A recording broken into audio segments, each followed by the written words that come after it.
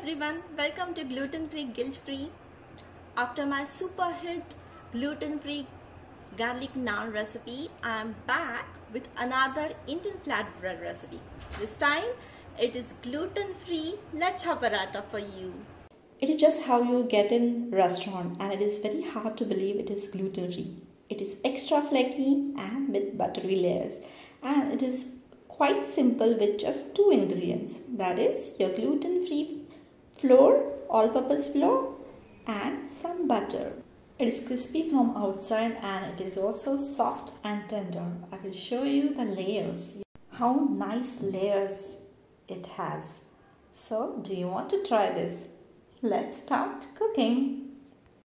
First, in a mixing bowl, add gluten-free all-purpose flour. I am using Bob's Red Mill 1:1. Then add some salt and knead to form a soft dough with hot water little by little at a time.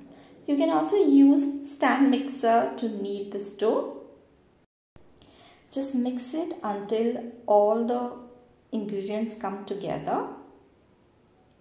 and add water little by little at a time. And here is my first quick tip. The dough should be stiffer and not loose. Otherwise, you won't get those nice layers to your paratha. So here you can see I am also checking with hands and kneading with my hands so that all the ingredients come together. Now transfer the dough to a flat surface and knead for almost about 5 to 6 minutes until it becomes smooth.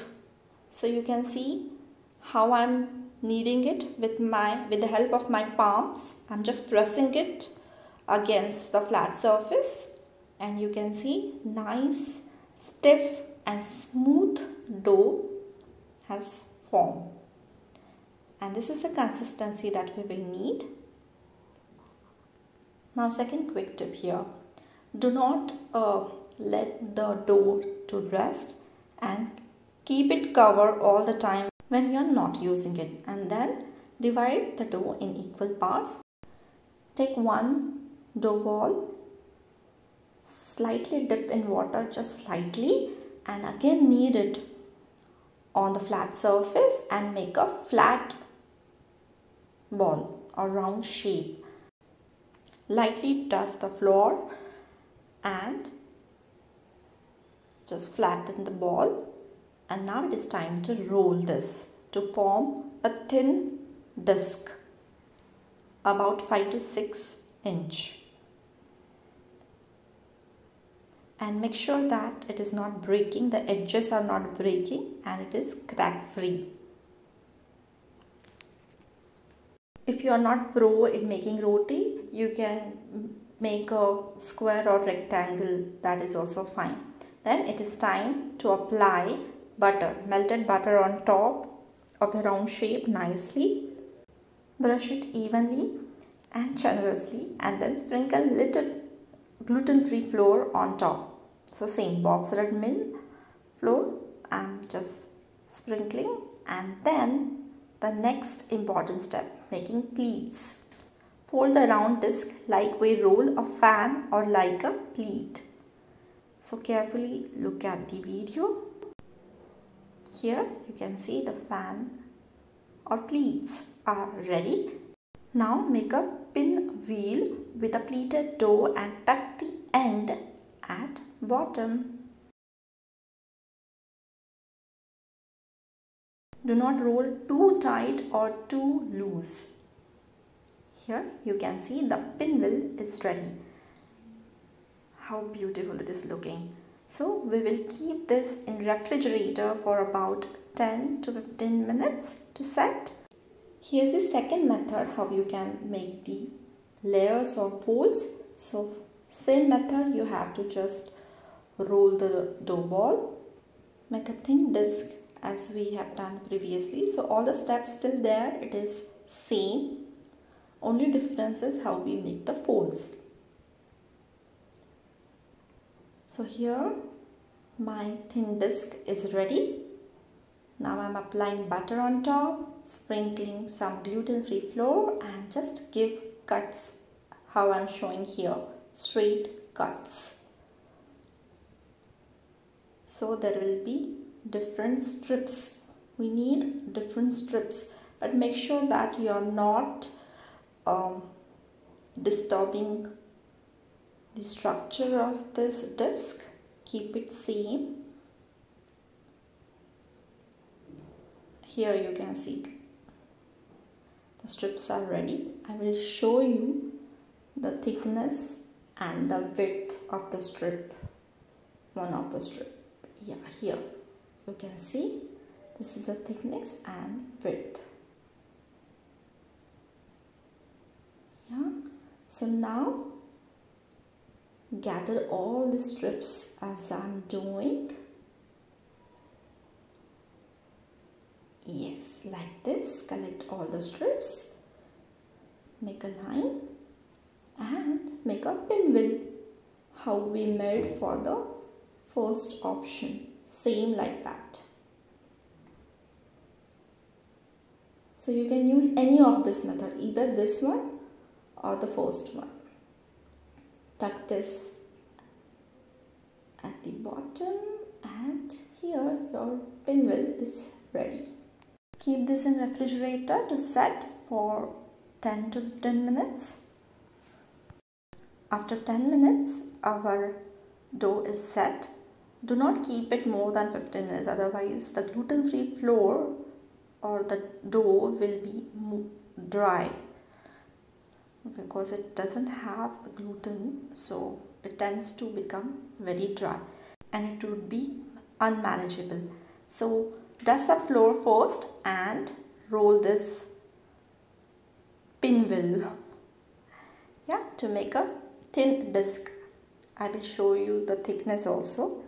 Use flour as and when required, but do not use more flour, otherwise the texture of the paratha will change. Make a round shape. You can already see the layers inside. This Lachha paratha is ready to put on tawa. So just apply some water at the bottom and put on hot griddle or tawa. Do not use non-stick pan to cook and keep the heat medium to high. Once the paratha start bubbling and dough start drying, turn the tawa over flames, keeping about 2 inches away from the flames to cook the naan from top. And this is required because we are not using tandoor. In case your paratha is not sticking to the tawa and it is falling again, then you can simply apply some water at the bottom and again stick that paratha to the tawa, or else you can just roast on this flame. And if you do not have the burner like I have, you just simply cook on tawa only, but in that case you won't get those nice layers. Wow, this paratha has got so many layers to it.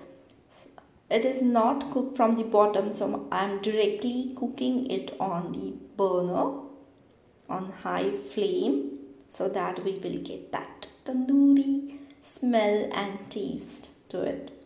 So here you can see from the bottom, and now apply some butter on this hot Lachha paratha on top. Oh, those layers, they are so beautiful.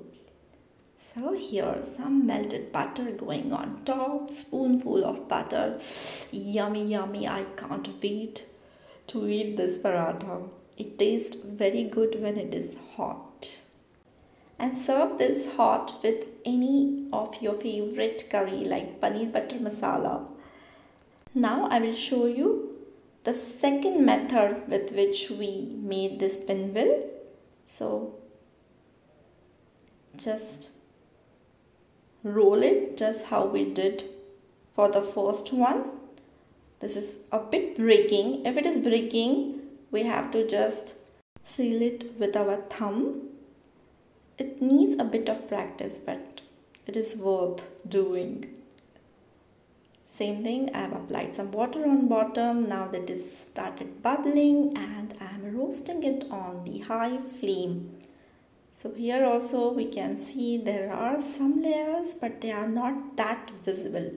So what we are going to do now, see, yeah, so just crush it in your hands. Can you hear that crunchy sound? It is hot, but yes. Wow, and this nice paratha is ready to serve. You can also make pudina or masala lachha paratha. Just sprinkle some masala on it and relish this yummy, delicious and awesome lachha paratha with your favorite curry. Do try out this recipe. Thank you for watching this video. Do like, share and comment if you like this recipe. And keep watching gluten-free, guilt-free. Bye-bye for now. Happy cooking!